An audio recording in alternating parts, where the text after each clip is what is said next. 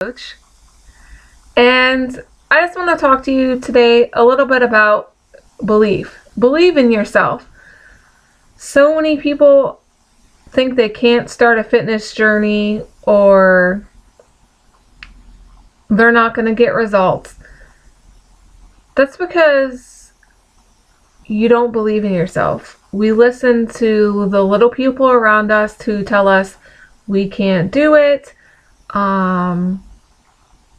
Oh, you'll never look like that. You hear all that all the time. That's negative talk.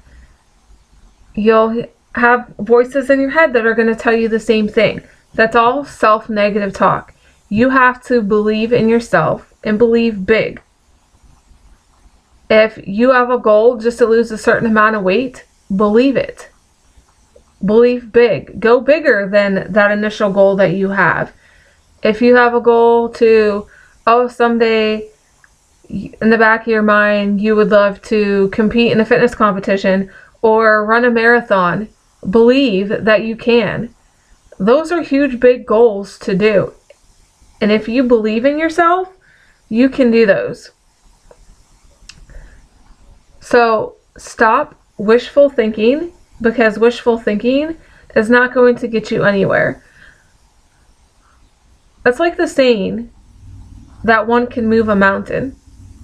If you believe in yourself, that mountain truly can be moved.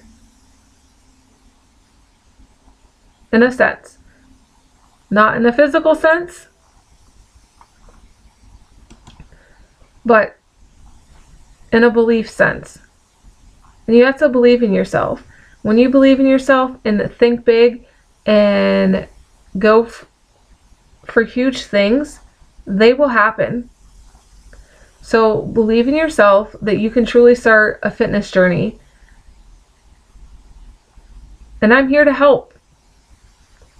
So there are lots of people who are in this group that haven't committed because they're talking themselves down.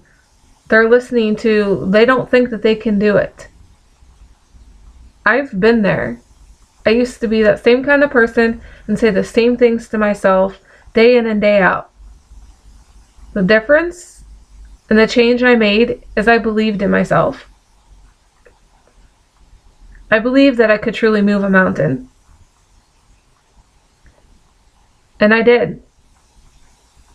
And so can you.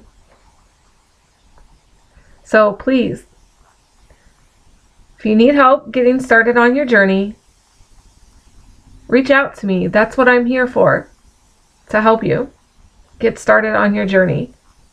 I believe in you, but in order for that mountain to move, you have to believe in yourself. I'll see you soon.